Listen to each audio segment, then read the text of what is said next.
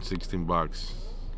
I feel every time I cross the bridge. New Jersey resident Oliver Fernandez takes the George Washington Bridge into Manhattan at least twice a week for work. And when he learned he might get hit with an extra $11 to $14 on each trip into the city, his reaction? Nah. Under New York City's proposed plan, any driver entering or remaining within the Central Business District, a cordoned area stretching from 60th Street in Midtown to Battery Park, will get charged a once daily extra toll, but only for those entering New York City via the George Washington Bridge, not via the Lincoln or Holland Tunnel. A concept first tested in places like London, Stockholm, Singapore, and Milan.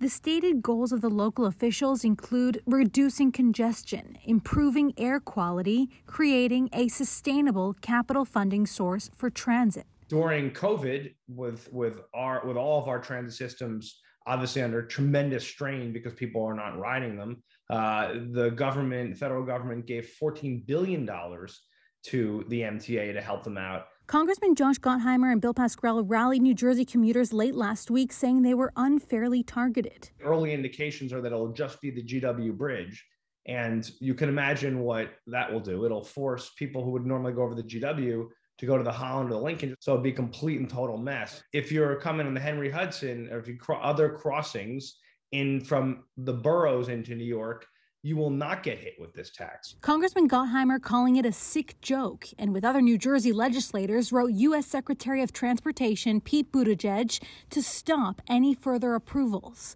The plan is currently under environmental assessment. It's not fair for us.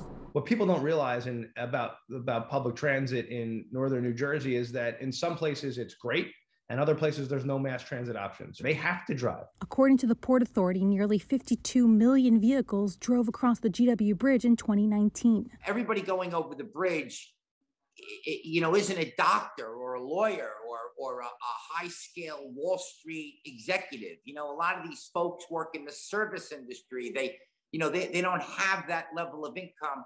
They could they're carpooling to survive the bridge toll. I don't know how they're going to possibly get through another $14 on top of that. What we're going to do?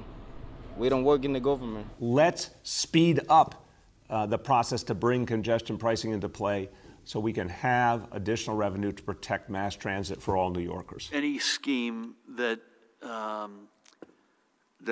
discriminates against New Jersey commuters will not be supported by me or by our administration. And God willing, that's something we can work out peacefully, and I'm very optimistic we can. What is usually a happy marriage between the two states might be in need of some serious couples counseling. I'm Leah Mishkin for NJ Spotlight News.